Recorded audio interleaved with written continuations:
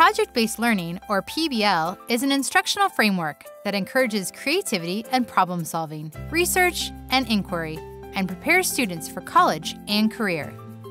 Project-based learning packs help students at grades 2, 3, 4, or 5 to take on roles such as historian, scientist, artist, business owner, or responsible citizen to answer the driving question at the center of each PBL pack. The most beneficial thing as a teacher with these packs is that they are organized, they are creative, they're engaging, and they're easy to use. Project-based learning packs focus on 21st century skills and reading across genres to gain essential language arts and content area knowledge. The packs use a guided inquiry inclusion model of project-based learning that establishes a set of standards-based topics that students develop to answer a driving question. I feel like students, through using these packs, will say, this is the reason why I'm here at school. First, you build background with an entry event that creates an interest in the topic and introduces the driving question. You pre-teach key content and academic vocabulary, and you read an anchor text in the form of a leveled book to build a solid foundation of knowledge before breaking students into small groups to investigate.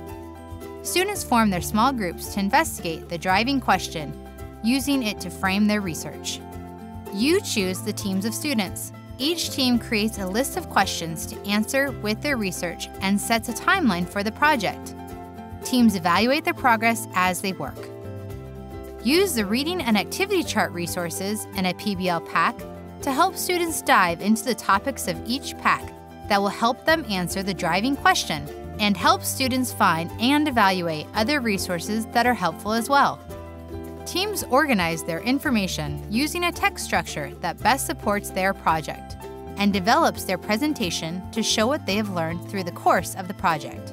Then, students present the findings of their projects to other students to practice their presentations. Through a collaborative peer review process, teams fine-tune the presentations before finally presenting to the public. Public audiences for final presentations remind students that the project work they're doing has value inside and outside the classroom.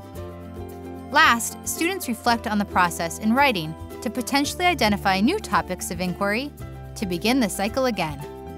I think it's really, really important. One of the best things I feel about PBL is it helps students see what their skill sets, what they can bring to the table. If they're in a group situation, what PBL does, and these PBL packs will do, is to help students recognize that we all can bring something to the table in the creation of a project.